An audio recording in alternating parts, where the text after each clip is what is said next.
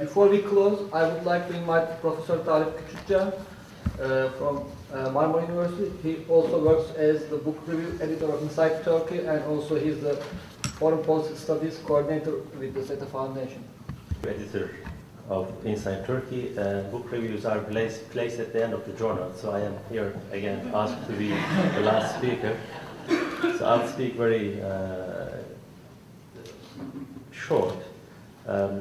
Inside Turkey covers domestic and foreign policy issues as you follow the journal. And we come to the end of our first annual meeting debating on New Turkey. Actually, we wanted to provide a forum for discussions on issues of common interest and also provide a forum for exchange. And I think the last panel shows that we have successfully provided such an opportunity for lively exchanges on different areas. Before you came here, I'm sure you had many questions in your mind about what's happening in Turkey. Some of these questions, I believe, were answered, but some, I think, remain still in your mind. In the future, hopefully, we will try to find an opportunity to discuss all the problems that you have in your mind. We had 11 speakers today. I think they have addressed many questions. They have done their jobs excellently and perfectly. Due to time limits, we were not able to address a number of important questions, such as the energy, economic developments in Turkey, the opposition parties and their policies, and the development of civil society. On the foreign policy front, we did not touch upon Russian-Turkish relations and Turkey's presence in Africa, for example. So I think in the coming conferences, we will touch upon these issues.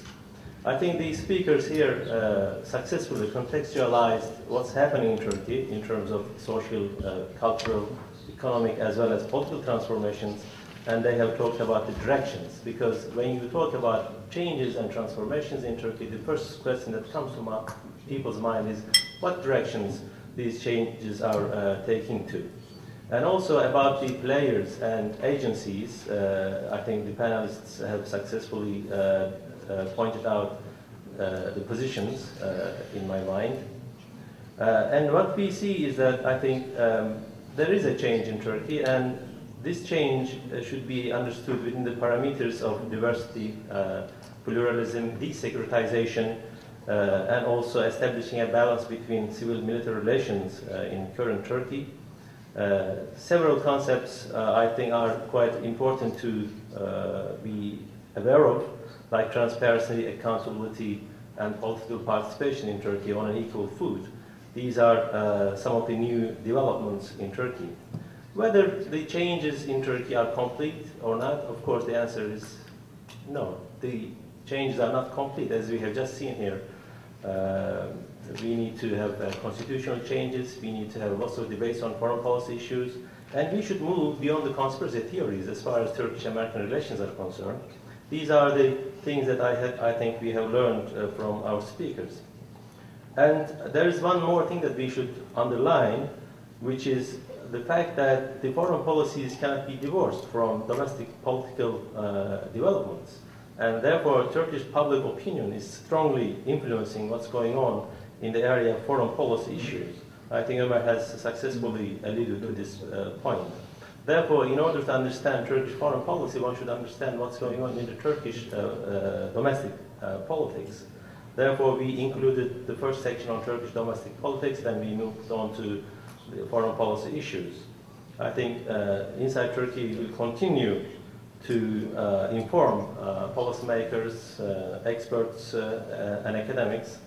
We would like to thank to those who made this conference possible. First, SETA Ankara, and more important, SETA Washington, everybody who put input in this conference, and also we would like to thank our panelists from morning and afternoon, and of course to you for coming over here and raising questions and challenging the panelists, and also to our readers as well.